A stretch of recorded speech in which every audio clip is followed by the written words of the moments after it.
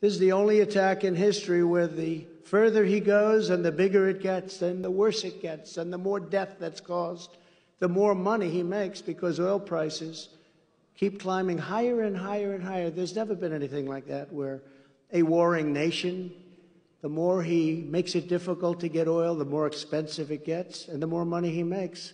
And all those tanks roaming around are very expensive, but they're peanuts compared to the kind of money that he's making because of the tremendous increase in oil. You know, when I left, and during my term, oil was at $36 a barrel.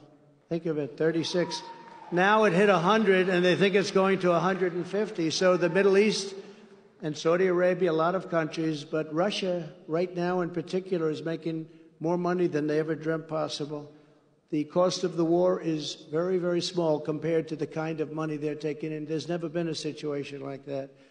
It's horrible to watch. It's horrible because it's a disincentive for him to disengage. Remember, Joe and Hunter Biden got $3.5 million from the mayor of Moscow's wife and were never allowed to explain in the debate. Remember we had the debate? And I said, hey, what'd you do with the $3.5 million that you got from the mayor of Moscow's wife? And Chris Wallace, who I assume was now fired from Fox, which is good.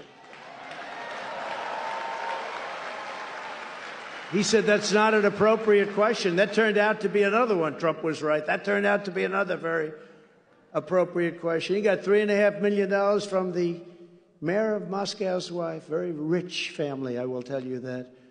This is a conflict of interest, but at the same time, Joe Biden bragged unknowingly on tape, and this was on tape, can you imagine if I said it, about getting rid of a Ukrainian prosecutor, or he wouldn't allow $1 billion of American taxpayers' money to be given to Ukraine. They kept saying, where's the money, where's the money, where's the money? No, you got to get rid of that prosecutor. He's getting too close. Can you imagine if I did that? And he was on tape. And the fake news media, those people right there, refused to report it.